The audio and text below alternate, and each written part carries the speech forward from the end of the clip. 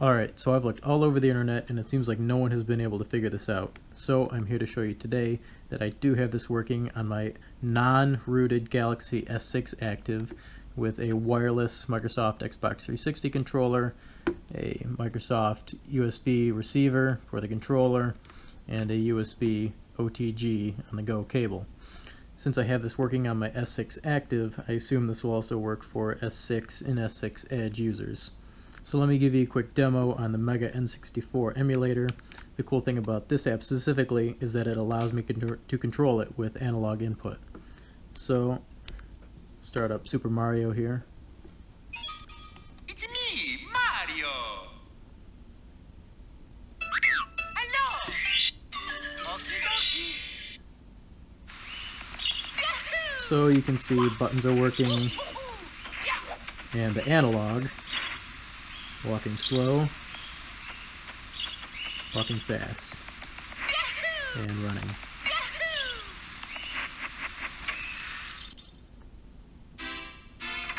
Walking slow, walking fast. Alright, so let me show you how I did it. So you'll need to download an app called USB BT Joystick Center. It took me a while to find a version of this app that didn't crash or keep disconnecting my controller, but unfortunately this app is completely disappeared off the Play Store, and it was very hard for me to find a safe version of it online. So I'll leave a link in the description to the same APK file that I used to install it on my phone. The other thing you'll need is a USB OTG cable. This is a USB to micro USB cable. They're super cheap. I'll leave a link on it for Amazon. It's like 2 for $5. So let's open up the app. And unfortunately it's pretty small, but you can still see everything alright. On the upper right here we have a help button. Next to that we have a J to T switch. Unfortunately this is for rooted phones only. This allows you to map physical buttons on your controller to the physical touchscreen. Over here on the left we have an A switch. This is for analog input, and it can only be used with MegaN64 and MegaN64, and this allows you to use the analog joysticks like I showed you in the demo. Next to it we have the BT button. This is Bluetooth on and off. It just toggles it Bluetooth on and off on your phone. Next to that we have the IME selector. So what this app does is it creates a keyboard that you map your buttons to, and you need to enable that keyboard. So it'll bring you to this screen. You have to enable the USB Joy IME. You just press OK, and then you go back to the app, and that's the only time you'll have to do that. And then you just hit that IME button again and select the USB Joy keyboard. So if you go to type a message to someone, you realize that your keyboard doesn't work correctly. So what you'll need to do is you'll need to start typing and then swipe down from your screen and you'll see select keyboard, and then you just select the keyboard that you want to use and it's fixed. So when you want to go back into game mode, you just re-enable your USB Joy IME and you're good to go.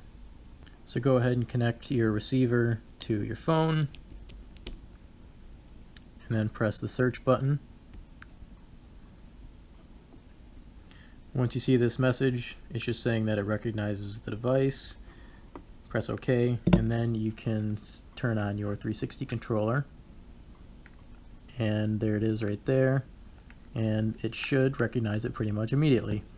As you can see, as I move the stick, it changes buttons and it shows the mappings. And you can change these buttons by clicking on one of the keys, pressing a button on your controller, and then it's automatically mapped. You can also connect a second controller and map it to keys that the first controller isn't using, and that way you can play multiplayer games such as Mario Kart. But in order to do that, you'll need to go into your emulator settings, your input settings, and allow the share controller option. This allows a single input device, such as the USB Joy keyboard, to control multiple players at once. After that, mapping the rest of the controller is pretty easy. We'll click on controller assignments, and you just press a key, and it seems to recognize everything. Recognizes all the buttons. For start, please the start button. So yeah, that's pretty much it. One thing to note is that if this analog switch is on, other emulators such as the DS emulator or Game Boy emulators won't be able to detect anything mapped to the joystick.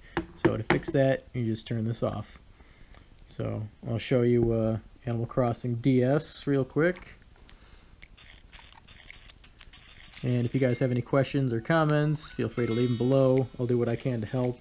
If you get an error, you're probably just screwed because the developer has abandoned this project and he is unreachable. So thanks again for watching, and good luck.